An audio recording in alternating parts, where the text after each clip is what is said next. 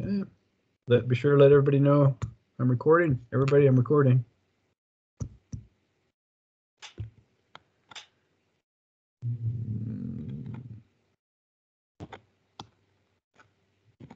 Where'd you go?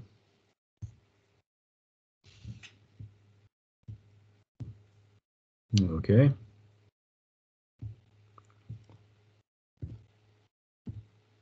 There we are. I got all kinds of stuff on here.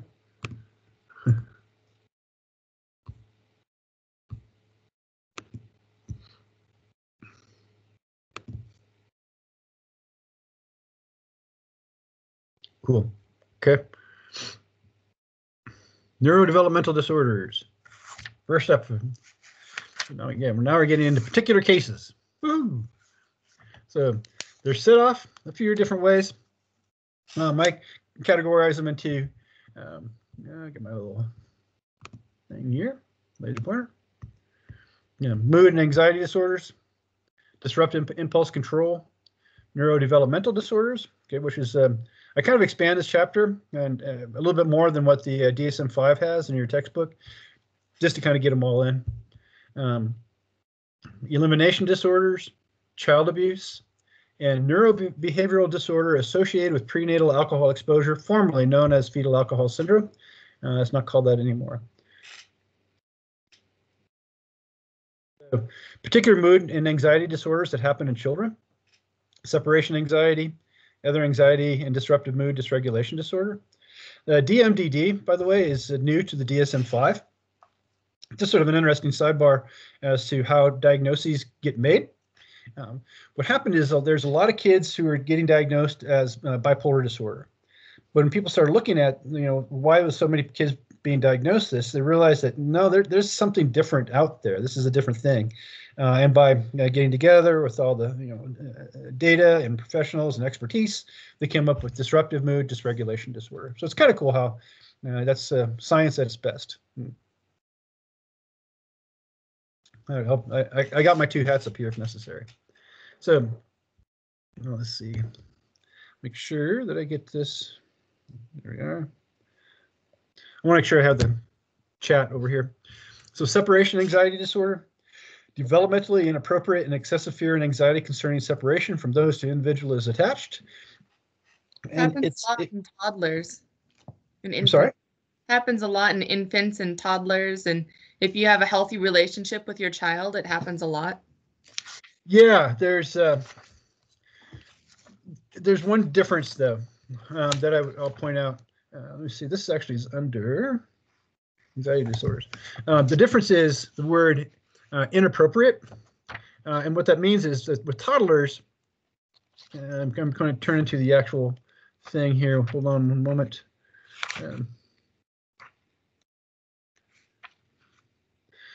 There's going to be separation anxiety. Okay, there's a separation anxiety is there's also just that's normal. That's normal. The thing with separation anxiety disorder is it's very much not normal. Okay, a person with excessive anxiety regarding separation of people and places should not be confused with separation anxiety of a normal stage of development. So stranger anxiety. Stranger anxiety is pretty common. Defined, let's see, inappropriate excessive fear, anxiety. It's not really selective for children anymore, but generally that's what people think about it with children.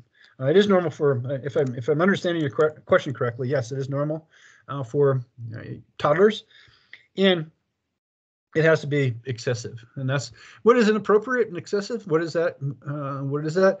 Well, that's clinical, right? That's where you as the treating person will say, yeah, this is a lot. This is a lot. And it often presents like school phobia. Well, I think I might have like almost more of a personal example. When I was like first entering like kindergarten and all that, deep fear and all that, but I would also kind of like swear and cuss out some of the teachers when we like the first couple of days because I just really didn't want to be there. Yeah. So I don't know if that counts as like the more severe part, or if that's more, the regular child development part. Yeah, and that's I mean, it's a little hard to know for yourself, kind of going back and trying to diagnose that, but maybe again, if they have the criteria, anxiety is something that can follow into adulthood. Yeah, it can. Yep, it can. Generally, it's seen with kids, but technically go into adulthood. That's correct. Actually, before I move on, this is just kind of an overview. What this means for these little bullets and sub-bullet points is that kids can get those too. They can have those too. In fact, OCD often appears in childhood, and generalized anxiety that's excessive worry often appears in childhood. So my point is that those don't suddenly appear at in early adulthood. That people who do worry will often say, "I've worried all my life." They worried since they were a kid and had OCD since they were a kid. So those can happen in childhood too. That's my main point. Let's see. So can you use antidepressants in children? Yeah. Depends on the severity. What's that? Depends on the severity. Like if a child has been abused or neglected, or parents are drug users or alcoholics or something like that, they have mental disorders. We had therapists growing up because both my parents were drug addicts and alcoholics, and both were very abusive. So they had me and my sisters on a lot of antidepressants to help us transition. Well, did it help? It did with me. My two younger sisters, I'm not so sure about. Okay. So I'm looking up the disruptive. I'm making sure I follow along here. This is what I do. What page is this on?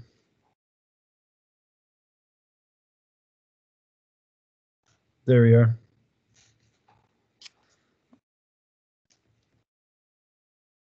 No, I'm not going to worry about it.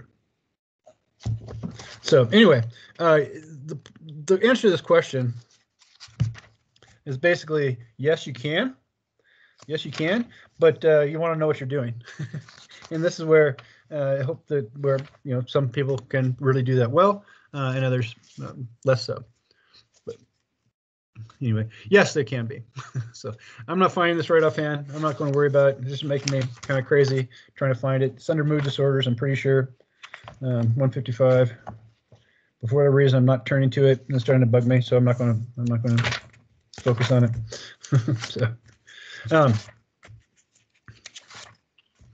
So severe and recurrent anger tantrums manifest verbally. These kids are just kind of pissed off all the time. Okay, anger tantrums, they're just kind of pissed off all the time, and they move between temper outbursts is persistently irritable. So they're just kind of irritable and get mood outbursts, so, anger outbursts. Has to be 12 months or longer duration, of course. And this one's important. It has to be made between ages 6 and 18, but they have to be present before age 10. That is the reason for that is younger kids can be kind of pills, right? They can be kind of disruptive just on their own. So it has to be made between those two, and the symptoms have to be before 10.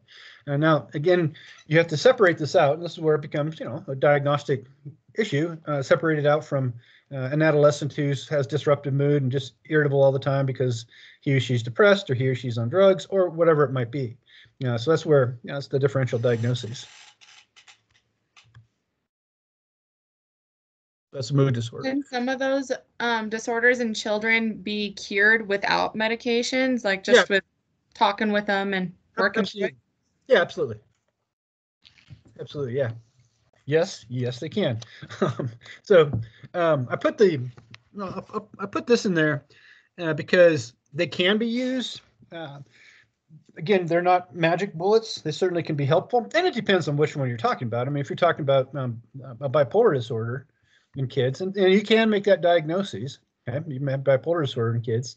It's kind of harder to treat that one with just psychotherapy, but some of these other ones, absolutely, yeah, absolutely.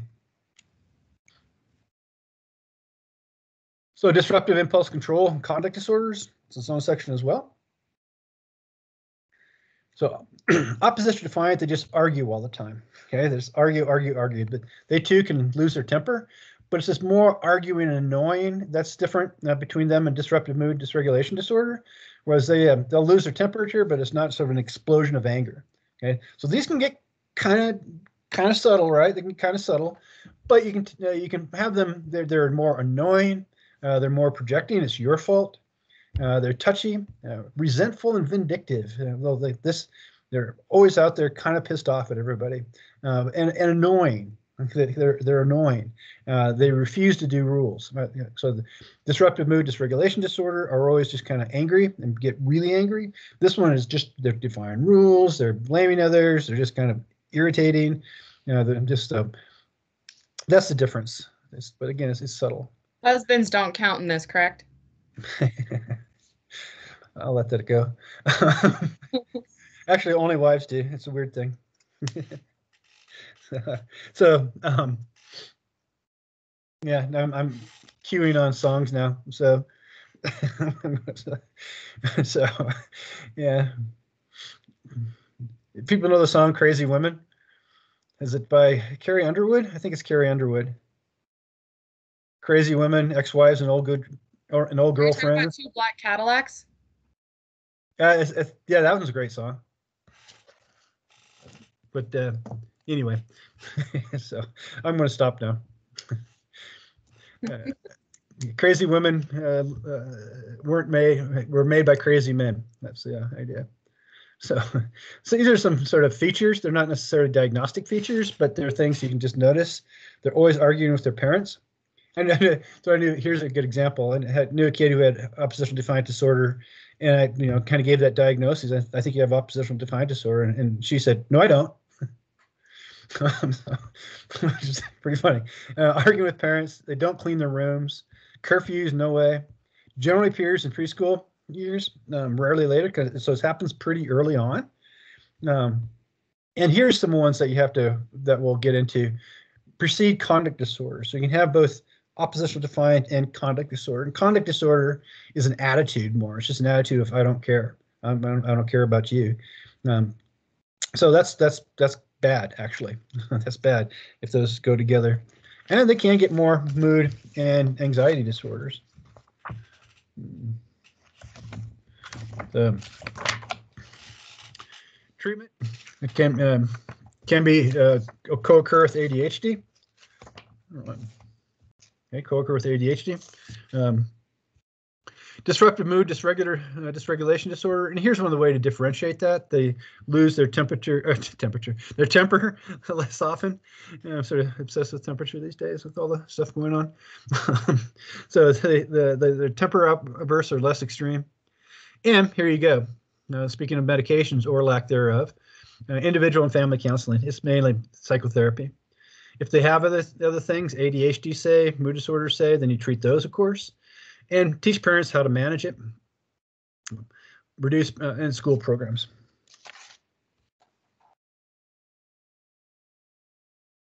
Here's intermittent explosive disorder. And these aren't angry in between.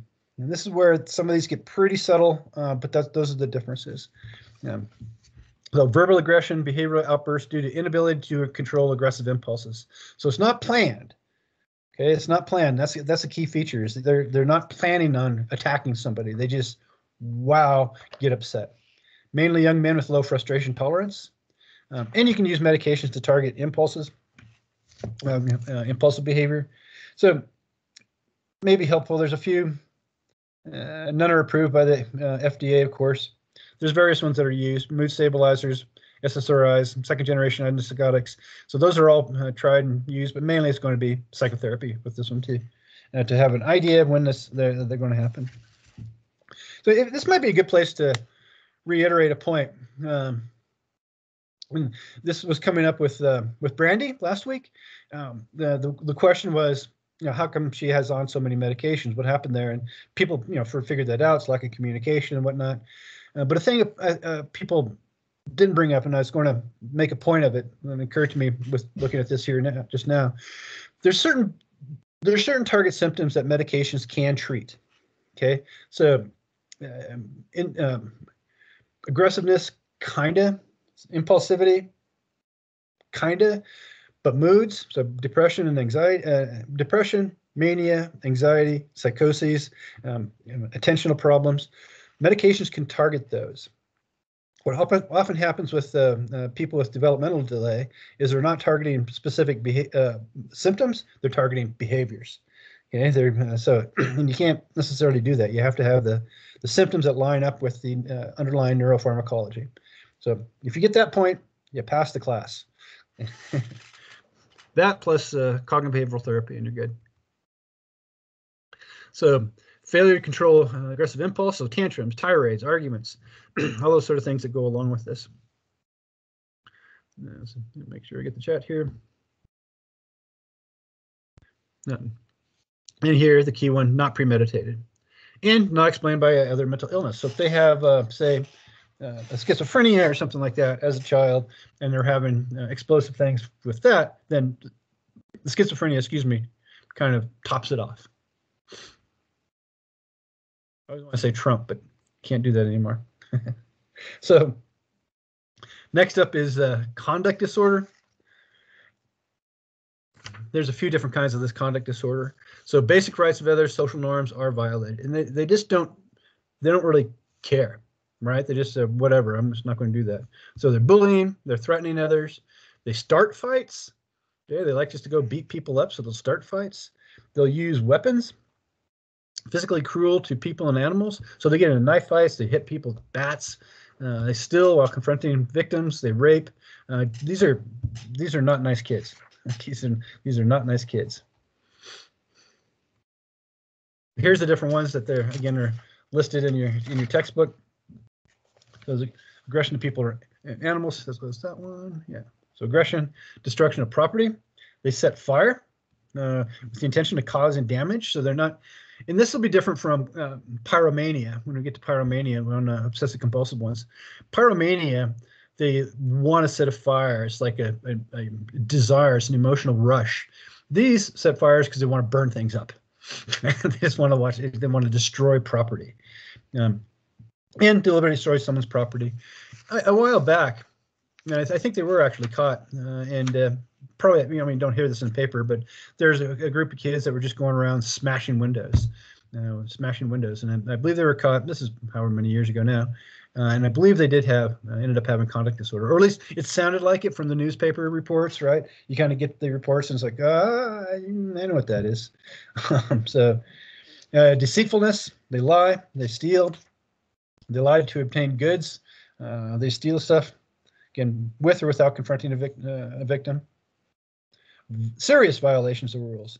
So stay out late despite prohibition.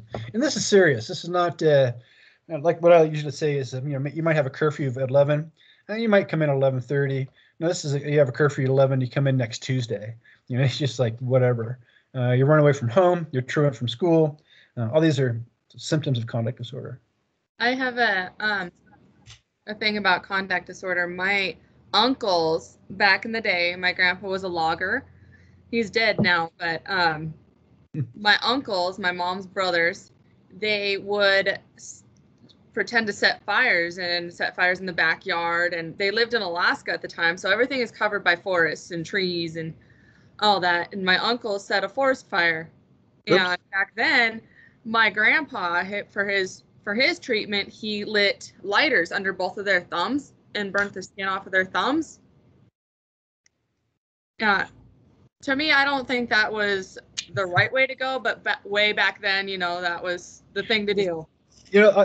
That's actually the FDA approved treatment for this, is you burn off people's thumbs. And then no, it's not. I'm just making that up. Yeah, probably not the best way of treating that. No, I would agree. It's like the a little sideline here, but people who catch their kids smoking, make them smoke like a whole pack one after another. That totally doesn't work. The idea is you sort of classically condition them to throw up with cigarettes, but really what it does is get them more addicted to nicotine. So that's not what my mom did to us kids growing up when we were like 11 and 12. Me and my sisters found my mom's cigarettes, and I haven't had a cigarette in 2 years, but my sisters are both still smoking. Yeah, well, it doesn't work. Yeah, it doesn't work. Here's a few. Yep, go I'm ahead. sorry, Dr. Munn, I have a question as well. So as you're going through conduct disorder, it's sounding kind of a lot like when people talk about psychopathy. Uh-huh. Is that sort of like another name, or is it a different diagnosis, or is there a difference with like having to do more with empathy or lack thereof? Yeah, good question. Sociopathy and psychopathy. Sociopathy is more of a destruction and just sort of a social level, whereas psychopathy is usually more individual. Okay, it's more individual pathology, people who torture individuals as opposed to break the law. Conduct disorder is more sociopathy, and this is the clinical term for juvenile delinquent. Okay, so the legal term would be juvenile delinquent. But yeah, this is essentially what we're talking about. This is more the psychiatric mental health classification for those. Then psychopathy and sociopathy aren't mental health diagnoses, but there are things, and they would match up with these. That's correct. Okay, thank you. You're welcome. Here's some different categorizations. Your textbook has a better one though. Third will have ADHD, so overt, destructive, non-destructive. These are sort of subcategories of conduct disorder. But here, where's the childhood onset type. This is on page 382. Actually found this one. It's embarrassing. So childhood onset, one symptom before age 10. Adult onset is after 10. And here's these limited pro-social emotions: lack of remorse or guilt, callous, lack of empathy, unconcerned about performance. This is where they don't really care how well they do in school or football or whatever it might be. They just don't care. And shallow, deficient affect. They just don't have any particular emotions. They're not necessarily that happy, not necessarily that sad. These are bad prognostic signs. Okay, when you have this, it's a it's a bad prognostic sign for how well these people are going to do overall. I've seen some cool articles actually where they claim that this subset of conduct disorder should be its own thing, its own its own diagnoses, because it's just so much different from the ones that don't have those as far as prognosis and whatnot is concerned. But as of now, no. And then mild, moderate to severe. Limited pro-social emotions. This is the idea. Okay. So here we are. If you're able to form relationships, internalize some social norms, become less than if you're less aggressive, that's a better prognosis. And poor is early onset and greater comorbidity and those limited pro-social emotions. Also concur with ADHD, which is mood and anxiety disorders. So here's kind of a good point. With some, like the intermittent explosive disorder, if there's another psychiatric illness that better explains it, then you can't have that diagnosis. In this one, you can't have ADHD and mood and anxiety disorders as well as conduct disorder. And that comes down to a matter of, a bunch of different things, that can, symptom clusters, of course, is one, but also, underlying dynamics, underlying mechanisms of action, brain chemicals, and et cetera. So there's some things that do, exclude others and other diagnoses that can have more than one together. They also can have specific learning disorders. They might have dyslexia or dyscalculia, something of that sort, that they have a hard time in school. Now, could it be just a conduct disorder, be a reaction to not being able to, do well in school? Maybe. Certainly, you want to screen for that. That's for sure. In here, sorry, this is here's the. Let's see.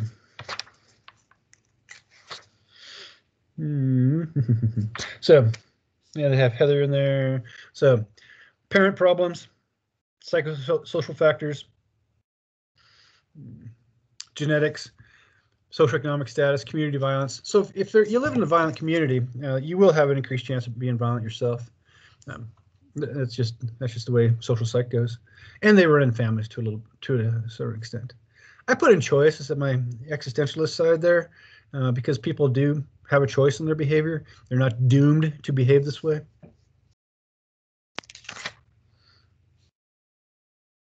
And various treatments. So if you are saying that there's choice in this particular disorder, is there a biological aspect to it in the brain, or is it okay, sorry, go ahead. Yeah, I don't think they listed in here from families high prevalence of antisocial personality disorder, mood disorders. So there is a genetic aspect to it. They don't actually talk about the etiology of this as far as brain chemicals, but I know there are. If I remember right, yeah, they have lower prefrontal cortical activity. When we get to personality disorders, in order to have antisocial personality disorder, you have to, by definition, have had conduct disorder as an adolescent or child. So, I mean, they basically, if they don't kind of get through this, they become antisocial personality disorders at age 18. I throw in choice because I think people do have choice. Those choices can be limited, of course, but they're never zero. You could argue that, but I don't want to get into philosophy right now. So there's a few here: child interaction therapy, management, of course, relative mild case, saying highly deviant family, repeated antisocial acts. Then you get into legal. Effective parenting skills, parental management training. So this is they learn how to work with them, how to teach, how to work with those behaviors. Foster care, problem solving skills. Can you prevent it by having people get into better families early on? Maybe, yeah. Maybe that's not real clear. Certainly there is that genetic component and consequences.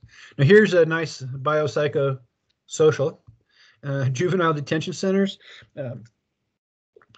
This is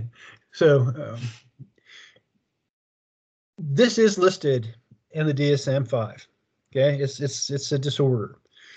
It's not a very well treatable disorder, but what can happen is, because it's a disorder, when they get into juvenile detention centers, those are packed too, right? Those have too many people, not enough services, etc. Well, then they can send them over to the mental health side and say, well, it's a diagnosis, it's a mental health thing, so let's send them over there, as opposed to keeping them in the juvenile detention system.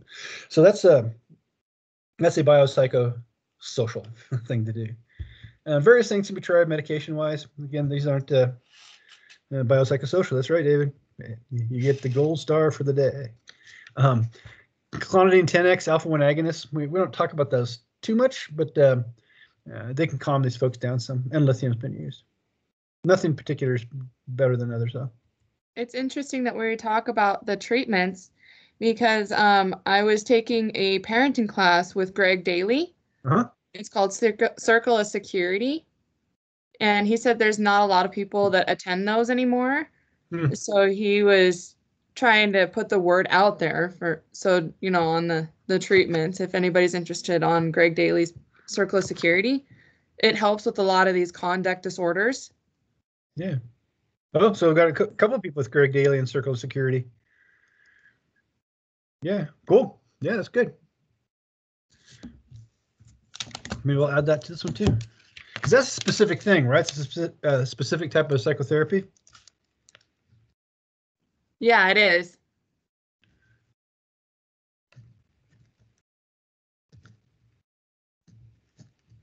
Yeah, I'm not familiar with that, but I know Greg Daly is. I've heard good things about that as well. And Greg's a great guy. I like Greg. So there's some kind of interesting ones. The pyromania and kleptomania. So this disruptive impulse control. You can sort of put them under obsessive things too, but they're under disruptive ones. So pyromania is they set off. They want to see things burn.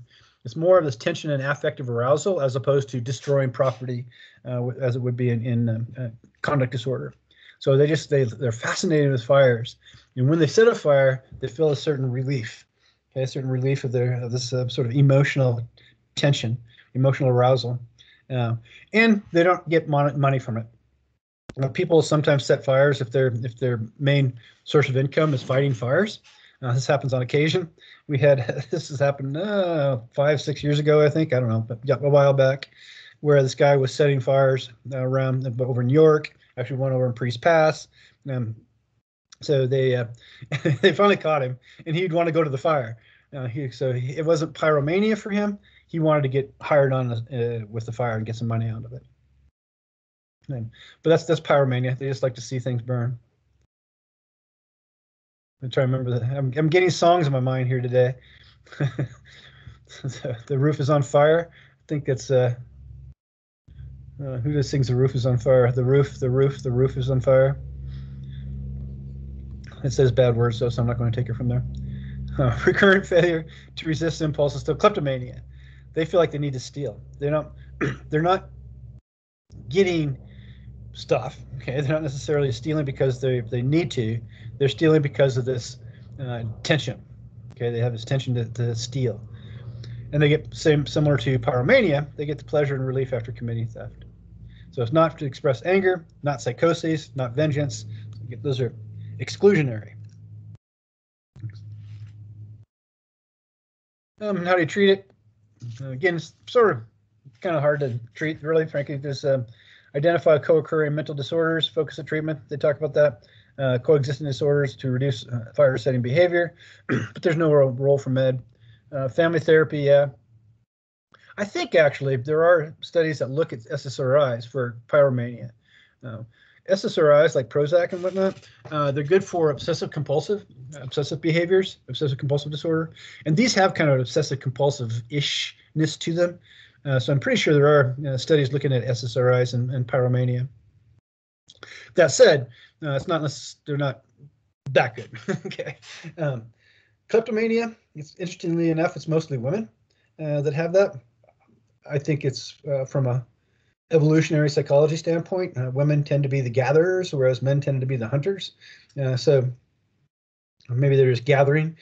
So, and SSRIs, naltrexone's an opiate blocker, comorbid disorders, and CBT. So let's see. I think I want to say more on those. Yeah, your book says talks about how kleptomania may be more common than what's thought. I wonder if there's lots of different things that can be looked at differently now with all the stuff we have available. So I wonder if there's more people stealing things, online, things that you can steal online. So would this fall under, like, what if somebody has an obsession with like dumpster diving or taking things out of trash? That's not And really they're not hungry? right. Like taking furniture from alleyways that don't belong to anybody, or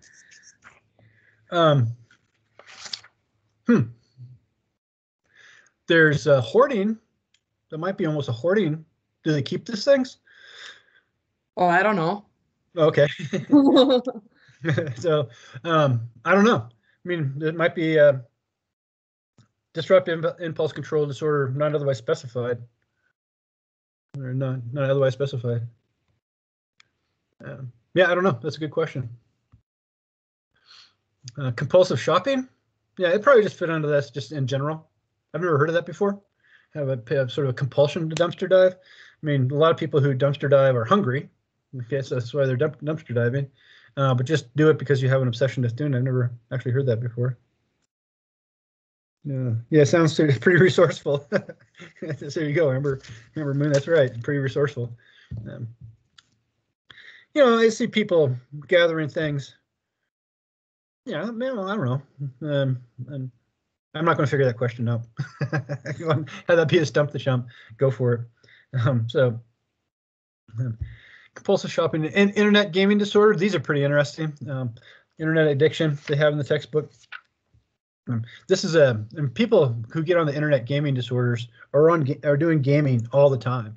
It can be like really disruptive. It's mainly men, but there's gamers, and that's different. This is people who game, 20 hours a day.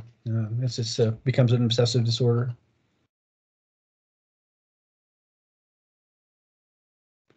Okay, so how are we doing on that?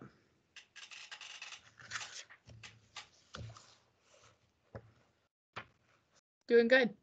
Okay. This is going to be some interesting psychosocial ones. Actually, this is your textbook.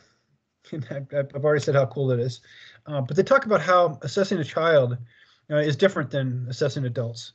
You have to, who is the patient? Is it the parents? Is it the child?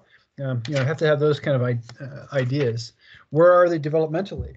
Is it developmentally appropriate for them to be anxious for separation, for example? That's appropriate for a 2-year-old. Is it appropriate for a 10-year-old? Those kind of ideas. So it's the role of the parent, and ways that you assess a child are going to be different. And so those are 89. Page 89 has that listed out pretty nicely. So if you do get a kid to assess, turn to that page again. Applications of norms and criteria. Good sense of what a normal is for a given age. So I've already kind of covered that. And you often have to have other people involved, family and other significant others, as far as like teachers and whatnot. So it's a larger group of people to get that diagnosis. Involvement of non-physicians, healthcare treatment. This probably one critique of this book. Yeah, there you go. I've been talking about it too much in the positive way, but one critique is that it is a medical school book, so it doesn't talk about the roles of other providers. I put that in there. So the fact that they have non-physicians in the healthcare team here, and less so in other places, kind of shows that bias. Because really, you want to have non-physicians in all these things, family members and all these things. You really want to get a broad spectrum of who gets input. Let's see. Then they have various things you can test for. Excuse me. And physical exam. So.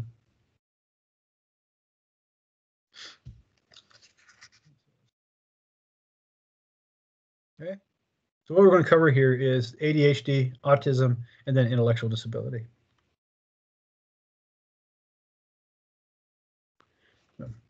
First up, ADHD.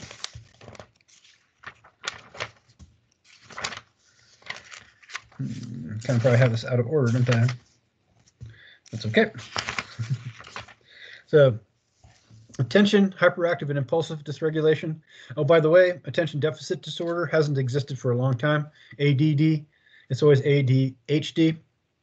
And the reason for that is the inter-rater reliability, meaning ADD was not ever agreed upon very well between patients and diagnosticians. So they got rid of the ADD and just have ADHD. So inattention, 6 or more of the following ones. Failing to give close attention to details, difficulty sustaining attention in tasks and play activities, does not listen, doesn't seem to listen, does not follow through on instructions or finish things, difficulty organizing tasks and activities, dislikes things that require attention, like schoolwork, completing forms, etc. Loses stuff, school materials, pencils, books. I think coats. Kids who lose coats tend to have an ADHD kind of feel to them. Various distracted and forgetful of doing things. So those are the inattention symptoms. And the hyperactivity ones. Excuse me. Hyperactivity and impulsivity. Fidgets, taps in hand and squirms, leaves the seat in situations where they're supposed to stay seated, runs about or climbs, etc. Climbing on your furniture. It's kind of a very hyperactive thing to do. So ADHD kid will come to your office and they just start climbing all over everything. It's just almost a diagnostic behavior. Unable to play or engage in leisurely activities because they're always on the run, on the go, driven by a motor, talks excessively, blurts out answers. Jacob does that, by the way. Waiting turn doesn't do that very well. Jacob doesn't do that. So as you're looking over the case, those would be the pages you want to look at, 108 and 109, because they'll talk about, you'll see, that's the idea. 108 to 110. And here's some older. I like this picture, so I keep it in there, even though it goes against what I just said. So I do keep it in there, though, because I think it really shows it nicely. Because this is the prefrontal cortex, right, where you have to for focusing, and red means the different anxiety, different levels. So the changes in the EEG, etiology, dopamine and norepinephrine. this is when you're going to want to have the smoking while pregnant. Women who smoke while pregnant, their kids have a higher level of ADHD, higher rate of it. So risk factors include parental problems as maternal smoking, substance abuse, obstetrical complications, malnutrition, et cetera, et cetera. So they have all this on, once again, in your textbook. SpongeBob. This is kind of just a fun. I just keep it in there because I think it's fun. They had a study where they had 3 groups of children. One watched, one played with like toys. One watched Blue's Clues, which is a kind of a cerebral cartoon, and one group watched SpongeBob. And sure enough, as you watch SpongeBob, people just those kids got really hyperactive afterwards. So I don't know. It probably doesn't cause ADHD, but it's kind of funny, that study. I hate SpongeBob. It's just it's very irritating. So going back to here, there's various genetics, of course. It does run in families to some degree. Dopamine transport gene. That's the one that brings dopamine back into the cell, the reuptake, and then reduces size of prefrontal cortex, basal ganglia, and cerebellum. Now go back to a couple of weeks ago. We have the etiologies, what causes these in the brain function. Basal ganglia and cerebellum are part of motor, right? The basal ganglia sort of gets you to move. Cerebellum has you balance. Prefrontal cortex is part of the attentional system. So when you think about this, of course, they have the parts of the brain that code for the symptoms are the parts of the brain that aren't normally functioning. Hence the abnormal psychology. So again, lining these up makes it's like, well, of course, what else would it be? Hypoperfusion, they have less blood flow going to them. So and when you do your write-up, you do the write-up on Jacob, put those in there. All kinds of treatment for it. What's that? Did you see that it blocks dopamine transmitters? Which one's that? For the last slide. Oh, this one here? Dopamine transporter gene? Yeah. Yeah. No, it doesn't block it. This is a protein that's in the neuron. It's in the terminal of the axon. Remember, because you have the neuron cell body, then the axon, and then you got the synapse between the axon and the dendrite and receptor. But those neurotransmitters have to be brought back up into the cell, and that's the thing where the transporter is abnormal. Okay, that's the. Let me see if they actually say.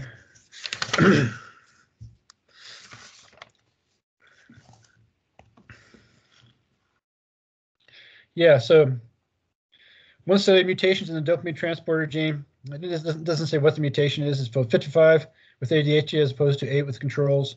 It doesn't specifically say what that mutation is, but this is the protein that transports dopamine from the synaptic space back up into the axon.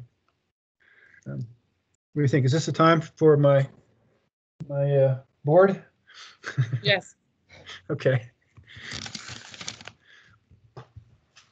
Can you get it set up? I should have it set up beforehand.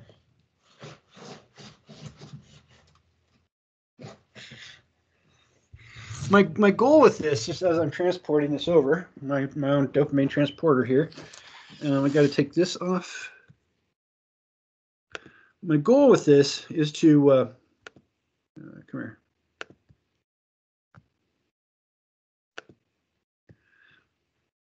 Is to make this a little bit more realistic, a little bit more classroom type. So how am I trying to see if you pin me? I was told that if you pin me, that let's see, that it shows up better.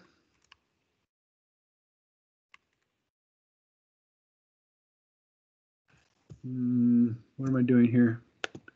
Are people seeing the whiteboard? Yeah. How do you pin somebody? If you left click, my screen's being funky here. It's not getting up to where I want it to do. Oh, here we go. Oh, okay. So if you go to the 3 dots, let's see, is that where I went?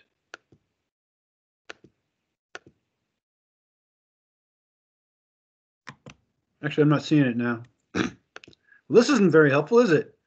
Oh God, it's the meta call. It's the what? It's a meta call because we're on the call and we can see the call and. Yeah. How do I have any control over this whatsoever? Can everybody hear me? Yeah. So it's the students that have to pin you. So if the students go onto your screen and click on the 3 dots on him personally and then click pin, it will make him bigger and you will be able to see him a lot better. There you go. Aha. Thank you. Welcome. So that's working. All right, so dopamine. This is let's see if I can explain this here. That's close enough. That's close enough. So get the neurons, right? The little axons. See that okay? This will be very short. So, and over here, another neuron down the road. That's working. I think a lot of it has to do with the colors. So we're going to make dopamine blue.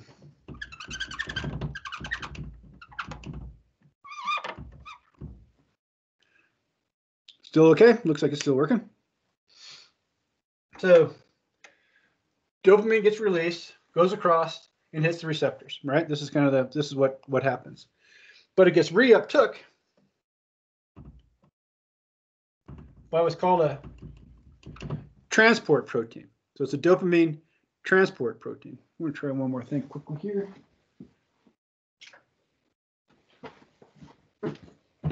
No, it didn't make any difference. Oh well. Trying to figure out how to do the lights things. It's not working quite yet. So that's the transport protein. Now, it's in that one that they have these mutations. So this is a protein, right? It's a protein that kind of grabs a neurotransmitter and brings it back up into the axon to be used again. So, I mean, I'd have to look up what those abnormalities are in the protein within that transporter, but that's where they're talking. So it doesn't really block dopamine. It's not blocking it. It's just this abnormality in how it's brought back up into it. Does that make sense? More questions? Cool. Okay. I feel like you're getting a pretty good idea of my office.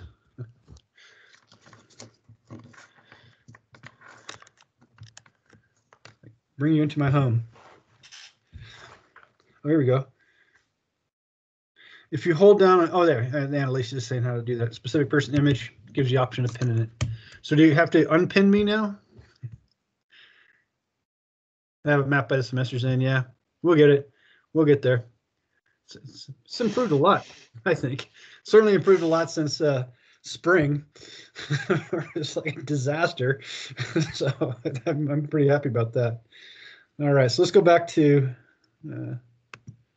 sharing here. All right. Okay, so we're good.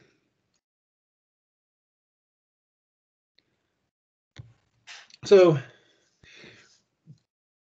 it's hard to go back and forth here. I wish you could split screens with this thing. I don't know if you can.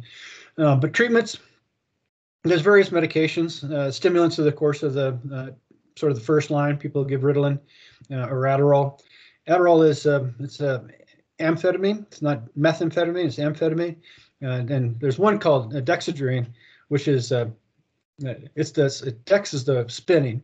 By the way, that's what that is. So Adderall is a mix of amphetamine and dextroamphetamine. That's actually probably something to point out. Molecules will spin, kind of like a spiral staircase. Some will spin right. Is that right? Yeah, right, and others will spin left. So when they spin right, they're dextro. When they spin left, they're levo. What will happen is, so levoamphetamine, dextroamphetamine. What will happen for a drug company is they can isolate one of those. They first will put out the medication that has both dextro and levo. But then if they isolate the one that's actually active, so say, the levo is the one that's actually active, they now have a new drug and they get a new patent on it. So it's kind of a clever way of extending your patent on medications. Ritalin is just one preparation of methylphenidate. There's a bunch of them out there. And there's things that make them last longer, act shorter. So there's all kinds of different stuff like that. Strattera is indicated for ADHD. It acts on norepinephrine. It blocks norepinephrine and dopamine reuptake. So again, kind of put this together, right? That's what I want you all to do. Start putting these things together. So you can look at the underlying neurochemical activity, norepinephrine and dopamine. Look at the particular parts of the brain it goes to, prefrontal cortex, basal ganglia. What are the activities of those parts of the brain, attention and movement, okay? And how are you treating that neurochemically? Well, you now have things that act on norepinephrine and dopamine in the prefrontal cortex and the basal ganglia. So, is Vyvanse the same thing, or is that in a different class? Say again, I'm sorry? Is Vyvanse the same kind of thing, or is it a different class? Yeah, it's actually in there. Vyvanse is another, it's in the class, it's, what is it? I think it's a norepinephrine reuptake inhibitor as well. So the basal ganglia, is that involved in movement? Right. What is the prefrontal cortex involved in again? Attention. And a bunch of other stuff, executive planning, but definitely attention in what we're talking about here. And cerebellum, what is that involved in? Movement. Oh, movements as well. Yeah, movements. Have to take biopsych. Movement's really complex. To kind of do this is like stupid amount of neuroactivity. So I have to, so this is good because it'll kind of give the kind of a basis of neuroactivity. I'm going to scoot back so I can show, be a little bit broader spectrum here, if you will. I'm not getting any bigger though for you. You still have the screen on front of you. So, but I'll just do it in my little box. So movement, I have to decide, prefrontal cortex, decide that I want to move my arm. Okay, it goes into the supplemental motor cortex and some of these other parts. So it goes back from here, back to the actual motor cortex. From that part of the cortex, it goes down to the basal ganglia. Okay, the substantia nigra also gets involved in that. Goes to the basal ganglia, through the thalamus and down, and pretty quick I move my hand. My cerebellum is in there, so I can move my hand from here to here, as opposed to not being able to move it in a coordinated fashion. Now, so to go from, I want to move my hand from here to here, takes prefrontal cortex, supplemental motor cortex, premotor cortex, motor cortex, the caudate, putamen, and globus pallidus to the thalamus, substantia nigra, allowing the first two to go, the cerebellum coordinating it all, down to the spinal cord, thalamus into the spinal cord, getting to the red nucleus, by the way, and gets down into the branches of my various axillary neurons and whatnot, and my damn hand does that. So that's all it takes to go to that. So it's like stupid complex, just to say I want to move my arm. So I have a question real quick. Uh-huh. I have ADHD, and I found out that one of the only things that works, I've tried stimulants, I've tried all that stuff, but I found one of the only things that helps me really focus is having like movement. So I'm on an exercise bike right now. Yeah. And it just helps me actually focus. Why does doing something else like that, is that one of the only things that can really do it for me? I might have that. I don't think I have it in here. Well, you're basically occupying part of your brain that would be the H, okay, the hyperactivity part, and so you're using that otherwise, being on a bicycle now, stationary bicycle, that'll kind of get the H. So you'll, instead of having the hyperactivity, all those parts of the brain that I just listed off, just kind of being hyper, you're focusing them on something that you can just do, and you don't really have to focus on riding the stationary bike. You're just riding it, right? So you're getting all those parts of the brain that are involved with the ADHD and focusing them on something that you can just do. Huh. Okay. Yeah. Interesting. Yeah, it's kind of cool. That'd be under behavioral, actually. I should expand that, behavioral. But there's things. Well, for school settings, you get extra time on your tests, decreased distractions, all that kind of stuff will be how to treat ADHD. And EEG biofeedback, this is pretty interesting. But basically, because you have these differences in the prefrontal cortex here, right? That's the activity is less in the prefrontal cortex, and you have this little biofeedback. This is, you can probably get this for phones. I wonder if you can get it for phones. Probably. What can't you get for phones now, right? And have that doing that biofeedback, you unconsciously change these brain waves to ones that are more attentive, if you will, for folks who do not have ADHD. There's a few people in town that do EEG biofeedback. So there's some side effects of the stimulants, and as people pointed out, these don't work for everybody. There are certainly treatment options, and you want to have all the treatment options sort of available to you, but you have to, you can't just say, "Gosh, it's this or that." It's just this one thing, because it just doesn't work that way. Let's see. So, adults and adults seeking stimulants. So this is there's some caution that I throw in there. If you have Adderall, everybody will get more focused on amphetamine.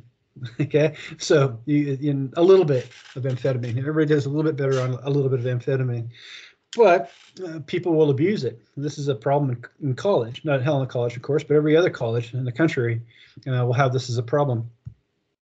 Hopefully not here, by the way, but you will focus more. So people will. I took a course at MSU just because I could take a course at MSU, and it's pretty funny. It was a movie course, and these students behind me were talking about how they're just taking each other's Adderall. It's like, I almost turned around and said, "It's really being pretty stupid, people," but I didn't do that. But yeah, they're talking about how they getting each other's Adderall to help them focus in school. You can get buzzed.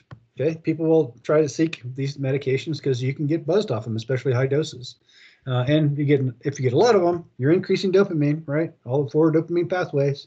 You're now increasing dopamine in the mesolimbic system, mesocortical, mesolimbic, nigrostriatal, hypothalamic, pituitary. Because you're increasing it there, you can get psychoses. And this is where people with meth get their psychoses, as it goes through the mesolimbic. So you'll have most of I don't know how many of you. Some of you go into nursing, some of the social works, but some of you might go into be a nurse who prescribes meds, or go to medical school and prescribe meds. I think some of you have that idea, which is cool. You'll have people coming in, and they'll go. I'll get back to the symptoms here. So they might come in and say, "I've had this since before of age of 10, I've had trouble paying close attention to details, difficulty sustaining attention in tasks, and I often seem not to listen, and I seem like I'm always on the go." They essentially list off the DSM criteria for ADHD, and they'll say, "And I need Adderall, 20 milligrams 4 times a day." It's like, no, really. How about if we start off with antidepressants like Wellbutrin or Effexor? They treat it too, just as well as Adderall. So that'll take you probably 8 weeks to have that, see if it works or not. If that doesn't work, we'll go to Cetera. It might take another 8 to 10 weeks to see if that works. And, we'll keep going through these. And maybe eventually you'll have Adderall. They don't come back. It's like, next doctor, please. How are we doing here? Yep, we're a minute overdue. Let me, this is a good place to stop. Okay, hello, go away. Okay, so I'm stopping sharing now. All right. So let me go ahead and. Oh, how come this is not being shown? I stopped sharing, right? Yeah. Get back to Teams. There we go. That's what I want. So I'm curious if people think, let me stop. Why is this not going up for me?